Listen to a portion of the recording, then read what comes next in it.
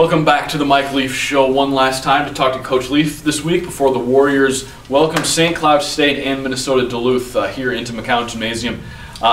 Your first time seeing these NSIC North rivals, and two, well, promises to really be two good games here this weekend. Yeah, absolutely. And you know, St. Cloud has always been such a great, they have such a great program, and Kevin Schnagel, he does such a great job. You know, the thing about St. Cloud is that they've always been very well rounded in everything that they do. They've had some great road wins where they've upset some people, and I shouldn't even call them upsets. But they're a dangerous team, and the thing that they do so well is that they progress during the course of the year, and they are so tough at tournament time. And unfortunately, we get them when it's almost tournament time. But they're a tough ball club, and then in Duluth, they're a nitty-gritty, down to earth, blue collar, battle, and so again, two important games for us.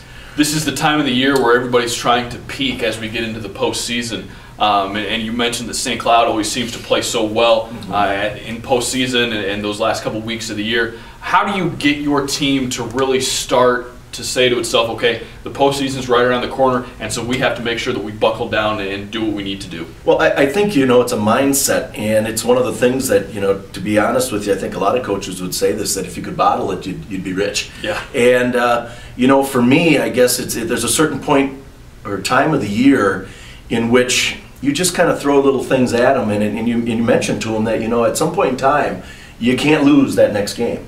So, you know, let's get that mode of tournament time earlier on. So we try and instill that a little bit toward the mid part of the conference season. And, you know, they may joke and kid about it, and, you know, if you have a loss, you still play.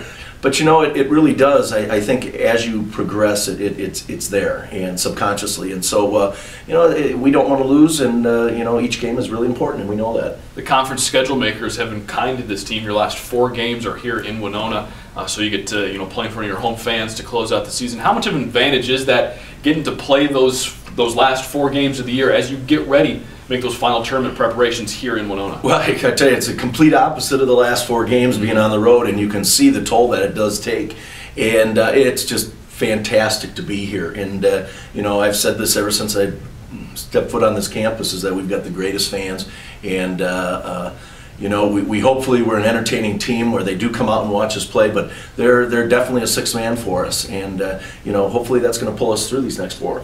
A couple of neat things going on this weekend. One of them is Saturday night. It's our academic night here at Winona State, where we honor all of our student athletes who are succeeding in the classroom. I know there's a long list of your guys who are going to be honored on Saturday. But to speak to how important academics is for these students as they, you know, play basketball and have to juggle all those different things. But you want to make sure that they're in the classroom first and foremost. Yeah, absolutely. And you know, it's, you know, you tell your guys this all the time. If you're fortunate enough to be able to play some basketball after being here at Winona State, that's great.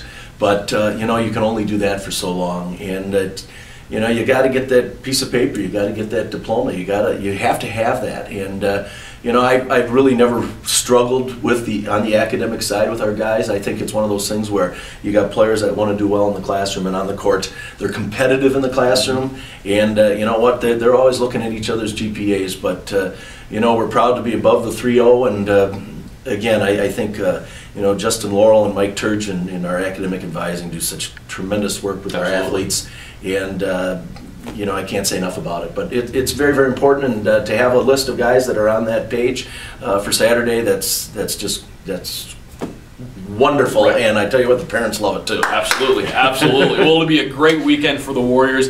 Again, it's St. Cloud State on Friday night, Minnesota Duluth on Saturday, and then Saturday at halftime of the men's game, we will be recognizing all of our outstanding student athletes, the student part emphasized at that point. That's all we have with Coach Leaf for this week. Thanks very much for watching, and we'll see you next time on the Mike Leaf Show.